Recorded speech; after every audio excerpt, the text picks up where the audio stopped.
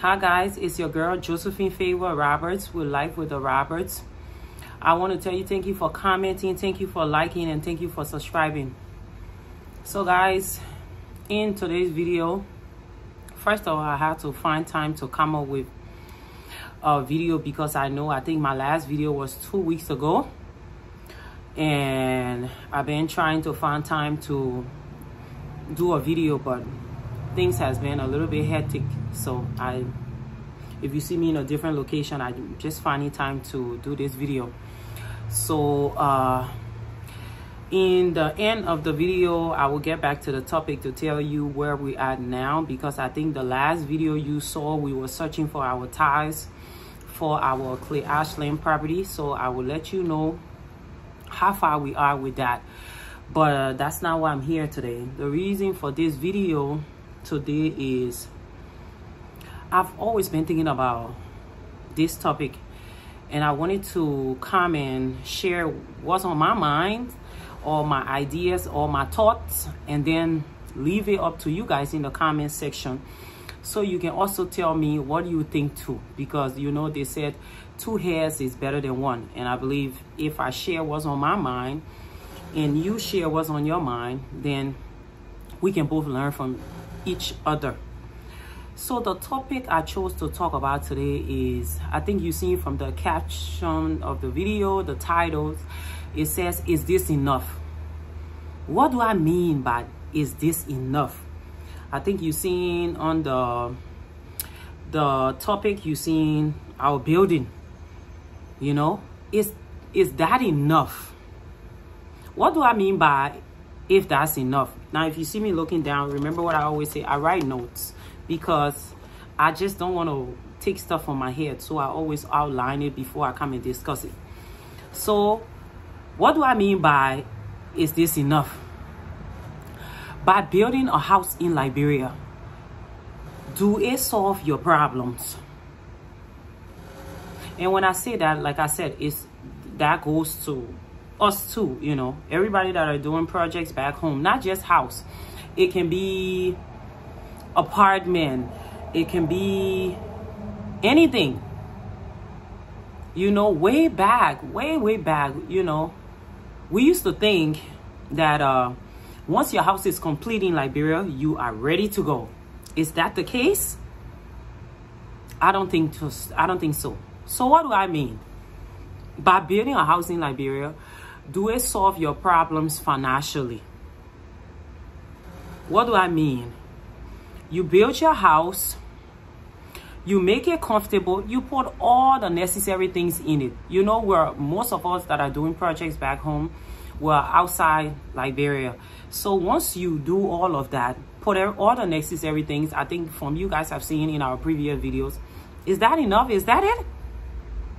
Because my reason for this discussion is I want us to interact. What do you think, my subscribers? What do you think we can do to make us financially stable in Liberia, apart from when we build our house? You know, what can we do? Because from what I've been observing, yes, you build a house, yes, you make it comfortable, yes, you put all the necessary things in it that you need, that we are used to doing since we live outside the country. But that's not enough.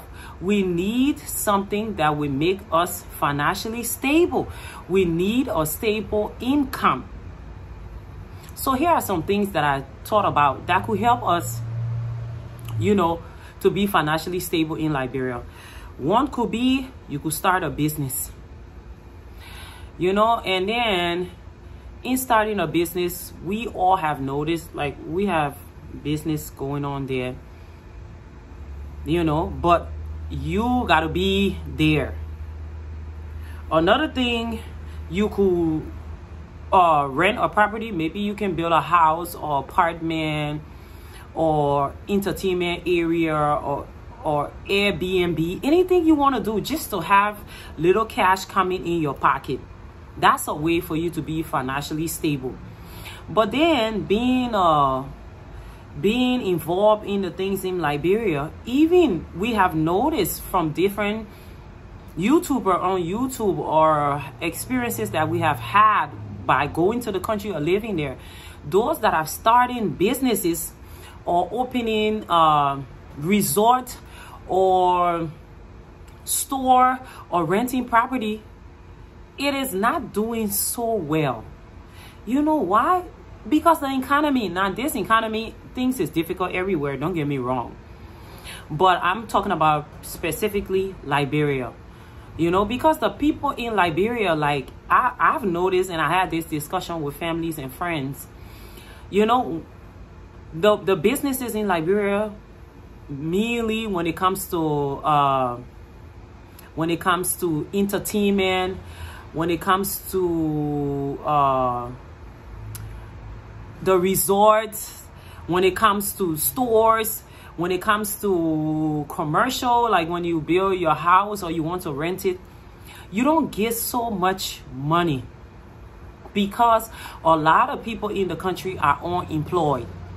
Or even if you get them to come to your business or rent your property, you are still not getting enough money.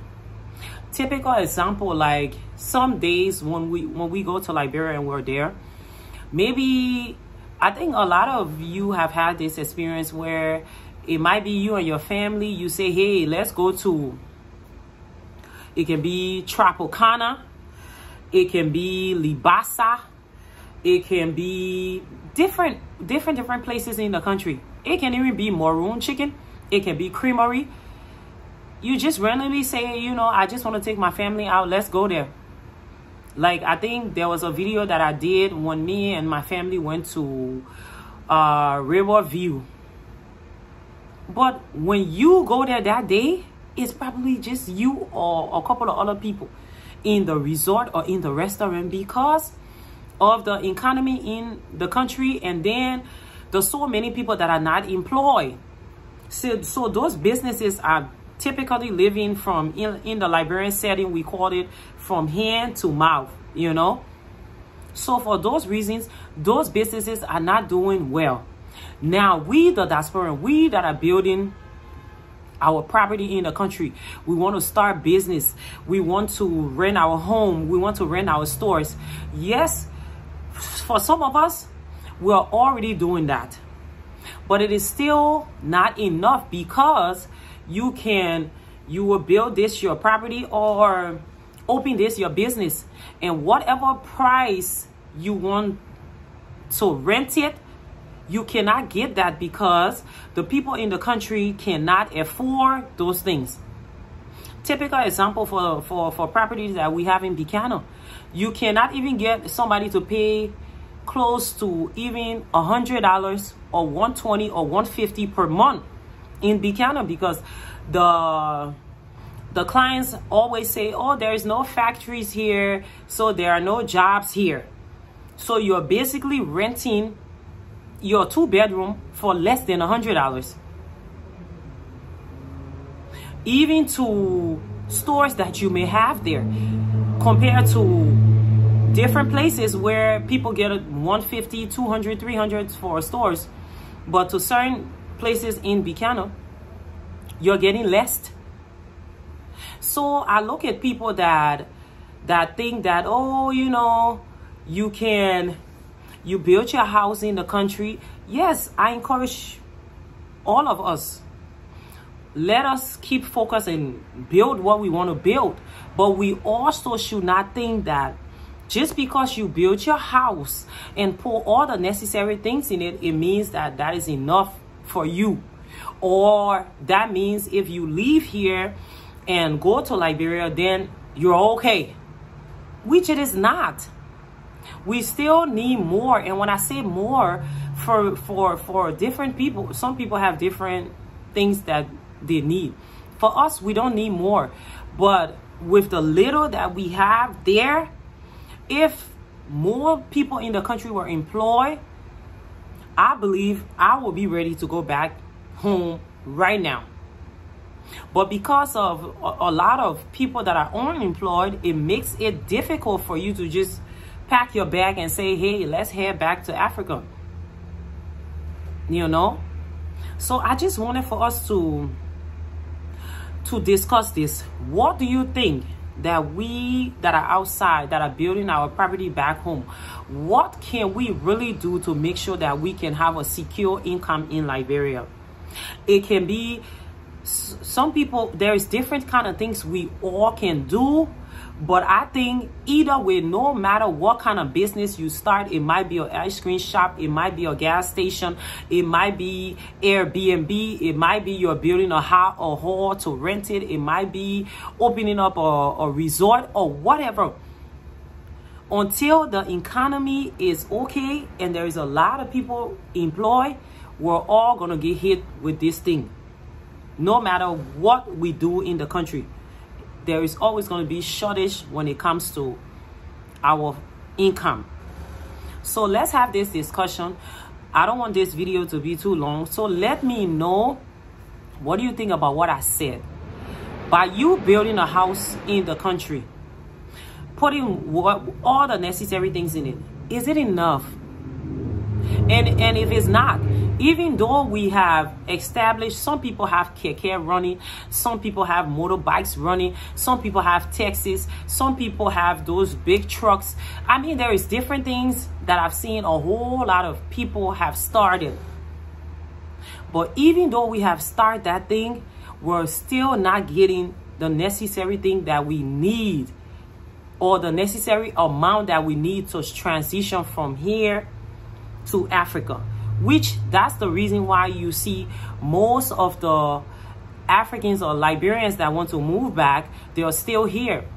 And then you get this saying from people on social media, or they'll say, oh, why, if you know you don't plan on moving back to Liberia, don't build this big house or don't build a house. Who told you guys that we don't want to move back? Whoever said that? Who in their right frame of mind would sit in this country, work all those hours, send thousands of dollars to Liberia to build property because they don't want to go? Whoever said that? That would be my next topic. Because, believe it or not, we all want to go back. But you know, it's like when you're pregnant, you have the baby have to, they say the baby will crawl before the baby can walk. So I look at it like there are certain things people are doing. Some people are like, okay, my house is done, let me find something that will give me income there before I go. Some people look at it like, okay, well, maybe I tried this one and it didn't work, let me try another one. So that's saying that people will be like, oh, stop building property if you don't want to come back to Africa. We all want to come back. That's the reason why we're doing it in the first place. That's the reason why. That's the reason we decided to build or invest in our country, because we want to come back. That's the reason. Now, some of us might take 5 years to come back, some 10, some 15, whatever, because everybody have different dreams that they're working on. So don't you guys think that because we're building, we're just wasting money, we don't want to go? We do. But like I said, some people are taking their time. Some have done it before, and whatever, maybe they went to the left and it didn't work, now they're going to the right. So I just wanted to tell you guys that would be the next topic that I talk about. So to conclude, like I said, let me know in the comment section about what you think. By building a house in Africa, in Liberia, putting everything you needed in, is it enough? And then if it's not enough, what can you do to make sure you have a secure income in the country? There are different businesses you can do, or different things you can do, which some of us, of all of us, were doing that. But we need to make sure there are more people employed in the country. That is the only way we are going to be financially stable, because right now half of the businesses are struggling. Half of the businesses are struggling in the country. So let us keep hoping that this new government will do something more and employ more people, so There can be more people who can go to Liberia-Is instead of just one family going there. There can be more people who can rent our property and pay good money so we can hurry up and get out of here. So I told you guys that I was just going to do a little check-in on our current work that we're doing. I know you guys seen the last video where we were searching for tiles, and I think I showed you guys the one we picked, and the work has started there. But I will show you in the next video after this one how difficult it is just to get materials on that side, because I think I showed you in the video before, our bridge has been damaged. I don't know for how long. Now they said they fixed a temporary bridge. I have the new video I'm going to show you, and I can tell you that is not good already from the look of it, you know. So things is very, very difficult for us. It's very, very hard for us to get material from St. Paul Bridge to the Clay Ashland area where we are working on our current property. But nevertheless, you know what they say in the Bible, weeping endure through the night, but joy cometh in the morning. So we're going to keep pushing, because no matter what, we're going to complete this project, no matter the road or the condition. Because right now, just for us to transfer anything there, we're paying over $100 and some more. But we're going to keep our heads up, because whenever we say we're going to do stuff, we stick to it. So as you watch this video, let me know in the comment section, guys. Please remember to like, comment, and subscribe. And then when you're watching the video, there will be a little button there that have the money sign, the dollar sign, and they have things on it. If there is anything you want to donate to the channel, you could. And also there, you guys can join my channel membership, because guys, it is not easy to do this video. Like I said, I've been looking for time to do it, but my schedule has been tight. And then we all can learn. I can learn from you, you can learn from me. So remember to like, comment, and subscribe. And remember, I always say, God time is the best. Stay blessed until the next video. Bye.